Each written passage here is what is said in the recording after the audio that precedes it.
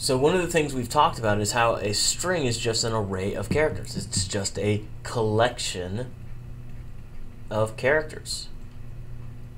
But one of the things that we can do with this is, because we're dealing with a data type, is we can treat it like an object. And that's actually what we've been doing from the beginning. Every time we've worked with a string, take a look at that dot charadd or that dot length. Those are known as class methods that we've been working with. Someone already built them. Someone did something in the past that designed out how to work this. So that's pretty nice in my opinion. So let's take a look at some of the other cool things that we can do with it. For example, we've got the split method.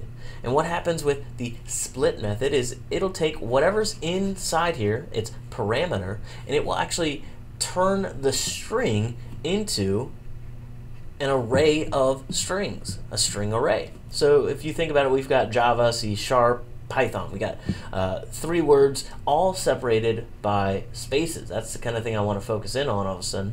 Well, what happens if I wanted to turn them into individual strings? I wanted just Java and just C# and just Python.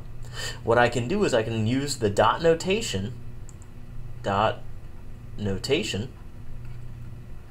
to then say I have this class method I want to work with, and I want to separate them. I want to split them based on the space character. Space character. Remember, it is important to remember it's a space character. So what happens is suddenly I get a string array called tokens, and it's no different than me coming in here and saying Java, C#, Python. The only difference is, I had to do that. I had to separate it from there. And then I can interact with it as I need to. One of the other things we can do inside of a string is something known as a regular expression, also kind of referred to as regex. And how this works is we're no longer working with just a string, but we're talking about the pattern of text. So say, for example, the sentence Java is fun or Java is hard. They both match sort of the same pattern, where it's Java is blank. So what we could do is we could actually utilize another class method called matches. And how matches works is it expects some string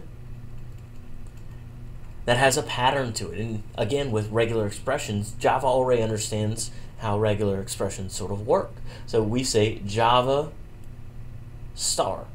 Now you're looking at that dot. That dot says that, there we go.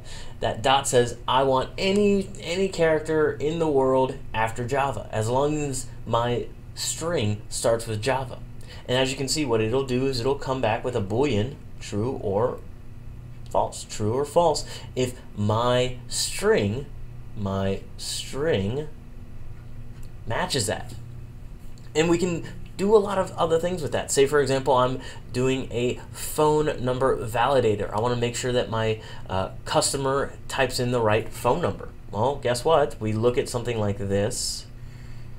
910-8675309. Ooh. And I need to look at that, and I can say, well, here's sort of the regex pattern that I'm looking for. I'm looking for a digit. In fact, I'm looking for 3 digits in a row. Then I'm looking for a dash, and I'm looking for then 3 more digits, and then I'm looking for another dash, and then guess what? I'm looking for 4 more digits. We can start to apply this everywhere. We can actually utilize regex when we're dealing with our replace all and replace first methods. As you can see, we can kind of take this little structure here, and we're saying, well, I want to go ahead and if I find the $sign, the plus sign, or the pound sign, I want to go ahead and just replace it completely with 3 n's. And so we see, if we look at our string, I've got a plus sign, a $sign, and a pound sign, hashtag replace each instance with three ends. So as you can see, we have a large subset of these that we can start to build from and work with, and I won't go over all of them, but I encourage you to kind of practice with them, because regex syntax, knowing regular expressions, is actually very powerful.